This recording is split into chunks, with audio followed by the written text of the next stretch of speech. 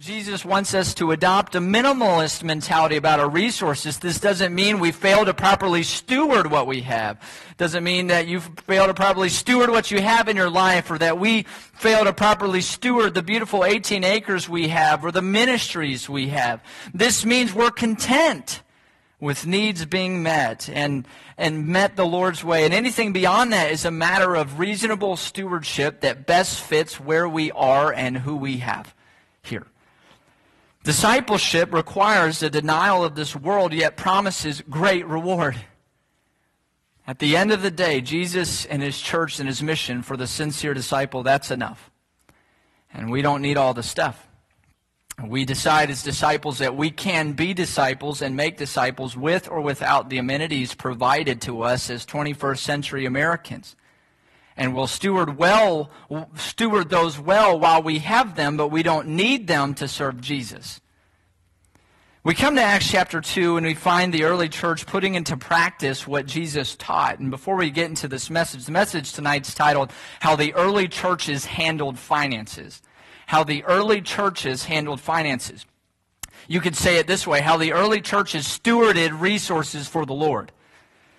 And I want you to keep a few things in mind as we approach this. One, there are many different opinions in churches and outside of churches on how these matters should be handled, and we're not here to examine them all. But some specific areas of concern might fall under questions like this. Who's in charge and who makes decisions? Is it an individual? Is it a smaller group of individuals? Is it the congregation at large? Is it select individuals within the church? Is there someone over the spiritual, and are there others over the physical? And what are our roles? Where does the pastor fit in this? What about the deacons? What about old Sally Mae, disciple? Where does she fit in and her voice? I don't mean any disrespect if your name's Sally Mae. That was just a generic name I came up with. But number two, there are many different... Is there a Sally Mae in here? Okay, wonderful. Then Sally Mae it is. Number two, there are many different opinions on what the church's resources should go to. And I don't need to chase every one of those down. But with all the opinions, it's our responsibility as a Baptist church. That means we are a church who is guided first and foremost by the Scriptures. A Baptist church, it's our responsibility to check our opinions at the door of God's Word. Now, we can carry them over that threshold, but they're governed by the book. They're governed by the book. And I'm not going to try to prescribe anything to our church tonight. I'm not going to try to make heavy application. You say, oh boy, here we go. Lesson time. Yeah, stay with me now. But we simply want to describe how the early churches handled finances. That's simply what we want to do. Are you in Acts chapter 2? Acts chapter 2, verses 41 through 47. You come upon a church that just grew from 120 people to well over 3,000. I mean, that's explosive. I mean, imagine if that happened here.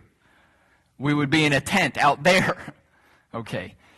And to be noted, many of the 3,000 were Jews from all over the world. You go back to chapter 2, verse 5 and verses 9 through 11. And so you see that. And these new disciples came for a feast, Pentecost, and stayed for a church picnic, a long-term one, if you would. And notice verses 45 through 47, or 44, if you would. And all that believed were together and had all things common of necessity. Of necessity, they had to do this. They had all things common and sold their possessions and goods and parted them to all men as every man had need. And they, continuing daily with one accord in the temple and breaking bread from house to house, did eat their meat with gladness and singleness of heart, praising God and having favor with all the people. They were content to just praise Jesus and love Jesus and be with the church and be in everybody's house every day.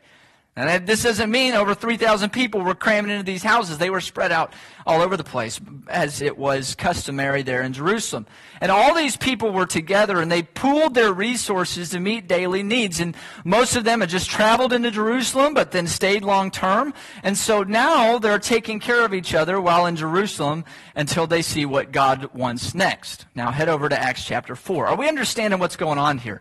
This isn't exactly, there are some principles here, but you can't exactly cut and paste what happened here to every church. Does that make sense? This is why we can't necessarily prescribe everything here. Okay?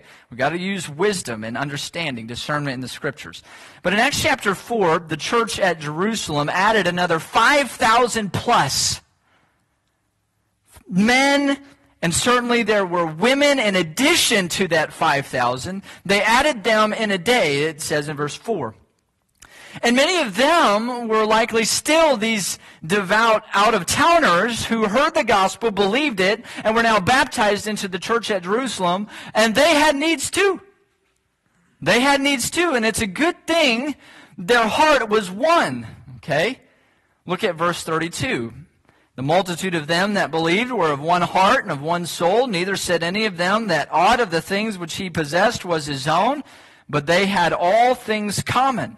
In verse 34, neither was there any among them that lacked, for as many as were possessors of lands or houses sold them, and brought the prices of the things that were sold, and laid them down at the apostles' feet, and distribution was made unto every man according as he had need.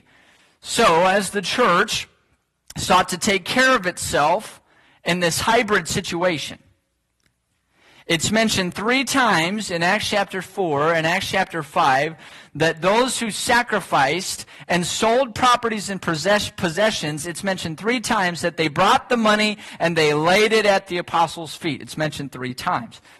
The apostles, the gospel preachers, the leaders were overseeing this offering and its distribution to every man according to his need. Do you see that? Okay, maybe we need to go back and hit it again. The people brought things, laid it at the apostles' feet.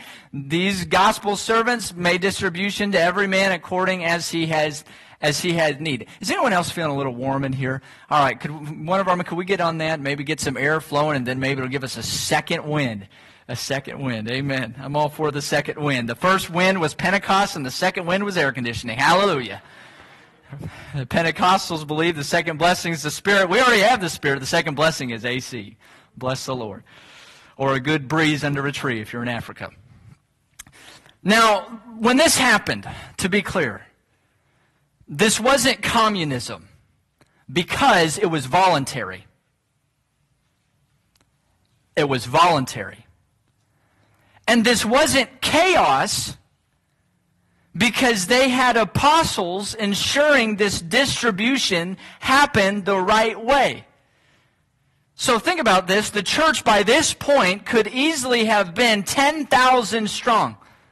Who thinks the apostles were busy? Yeah, they were busy. They were preaching and praying and ministering and leading and overseeing the honest distribution of these resources. When you're that busy with that many people, some people's needs can slip through the cracks. And that happened. So head over to Acts chapter 6. Acts chapter 6.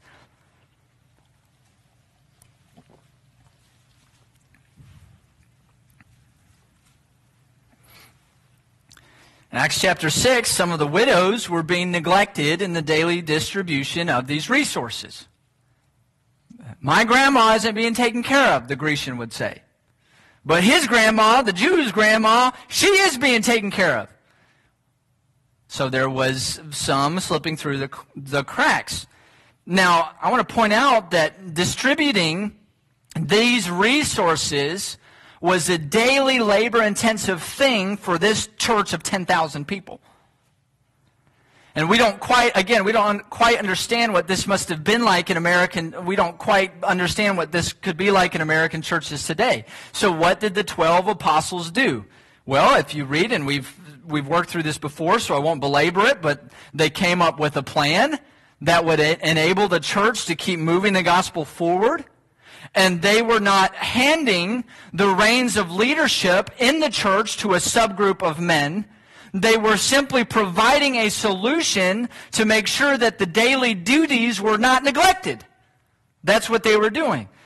And I will point out this. So they proposed this plan. Number one, they proposed this plan to the church as a whole. That's key. It was to the church as a whole. The multitude of disciples, it says in verse 2 and forward. Number 2, the plan pleased the church as a whole. The consent of the governed, help me, Yes? Number 3, the plan caused the church. The church selected 7 men that could carry out the apostles' plan. And the plan was carried out by those men under the oversight of the apostles. So you ask, what were those 7 men called? Well, the text doesn't say. It does not say in this text. Yet their role was to perform an appointed daily duty to ensure that God's people moved forward, to ensure that the apostles could keep preaching and praying, and to ensure that widows could keep eating. Amen. Now that was a responsibility of those 7 under the oversight of the leadership, a responsibility that already existed before these men were appointed. Now head on over to Acts chapter 11. Acts chapter 11. You go up the coast of the Mediterranean Sea a little bit and find the church at Antioch. This was a thriving, multicultural church. May God grant us that. Honestly, I pray for that often. In this area, with all kinds of demographics, the gospel is a call to all people. We pray that our church, in that sense, will reflect the culture. A multicultural church. This is what the church at Antioch was. It's where the disciples were first called Christians. And something interesting happened. You look at verse 27. And these days came prophets from Jerusalem unto Antioch. And there stood up one of them named Agabus, and signified by the Spirit that there should be great dearth throughout all the world, or famine, which came to pass in the days of Claudius Caesar. And this famine was one of many instances in the New Testament that we read of that the churches in Judea really struggled to simply survive physically. It would happen, and often the collections that you read of in Paul's letters have to do with this kind of need. You read about the collection of the saints, and I'm taking this collection. You read about it in 1 Corinthians, 2 Corinthians, and in other places. This is what he's talking about. In the church at Antioch, they heard about this need, and they, as a church, decided to help. Look at verse 29. Then the disciples, every man according to his ability, determined to send relief unto the brethren which dwell in Judea. They heard about the famine. The famine happened. The church decided we're going to help them out.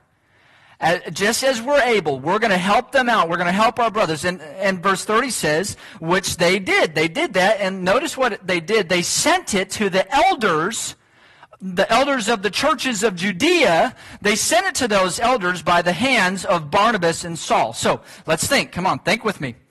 Who made a financial decision here? The disciples of the church at Antioch. The church made this decision. Do you see that? Who did they send with these resources? The spiritual leaders, the preachers, the Apostle Paul and Barnabas.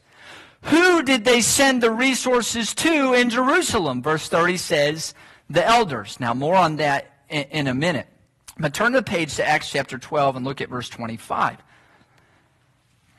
It says, and Barnabas and Saul returned from Jerusalem when they had fulfilled their ministry, and took with them John, whose surname was Mark. So Barnabas and Saul were sent to Jerusalem to give this offering to the elders of the churches in Judea. And then it says they returned from Jerusalem when they had fulfilled their ministry. Another word for this is their charge. Okay? So they were sent by the church, and they fulfilled the ministry in Jerusalem that the church sent them to do, and then they returned from Jerusalem to the church at Antioch. So this is what you have here. You have the church making a financial decision to meet a serious need, and you have spiritual leaders, teachers, pastors, carrying out that decision by taking those resources to the elders, the spiritual leaders of the churches in Judea. That's what happened. So you say, who were the elders? Well, in Acts 11, this is the first mention in the book of Acts. So who were they? Well, listen to this definition of elders as it's defined in a Christian context. Among the Christians, the elders were those who presided over the assemblies, who presided over the churches. The New Testament uses the term bishop, elders, and presbyters interchangeably. You say, we don't use those terms. Bishop Benjamin. Hey, that sounds kind of cool. But we don't use those terms. You think bishop, you think Catholic Church. So who were those guys? The elders. They were the pastors. They were men who, as the apostles phased off the scene, those men were more and more responsible for the oversight of the churches which the Holy Ghost made them overseers. In fact, go over to Acts chapter 14. Acts 14.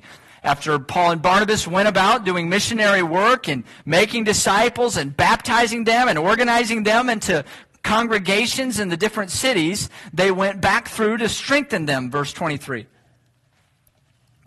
22 says they were confirming the souls of the disciples, but disciples need leadership, and so verse 23, it says, when they had ordained them what?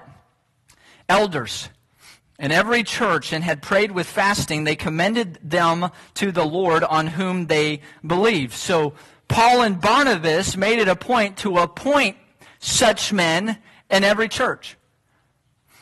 And these men were responsible for both the spiritual well-being, as is evident all over the New Testament, here and forward, but also responsible for the physical well-being, the resources, the finances of the churches. And as you study the New Testament, you see that these pastors were held to a high bar of character and conduct, as they should, and they were expected to both feed the flock with the Word of God and oversee all aspects of church life. That's what they were called to do. And as time went on, and Paul wrote some letters to certain elders in churches, he also mentioned another office within the church called deacon.